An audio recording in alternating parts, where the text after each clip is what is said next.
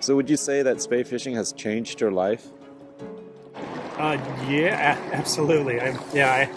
By chance, a couple buddies that are extraordinary anglers were heading out, were coming to town and invited me along, and I fly fish, and they said, oh, going to the Skagit, need to bring 2-hand rod. I was like, what the hell is that?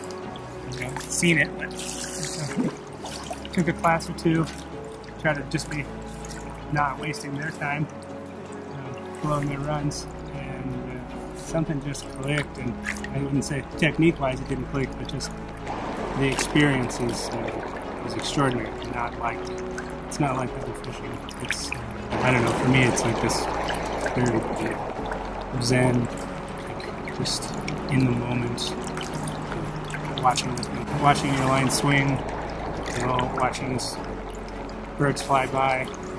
Occasionally, elk jump crosses the river. Fortunately, I'm glad I haven't seen any bears yet. But in this modern age, like, everything we do, like, we're not rewarded for going slow in anything.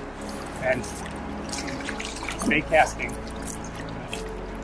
the slower you go, and the more present you are, the more proficient you are.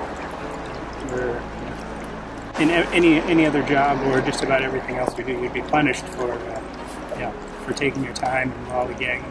Here, that patience and being present is the reward, and then catching a fish every once in a while is just icing on the cake.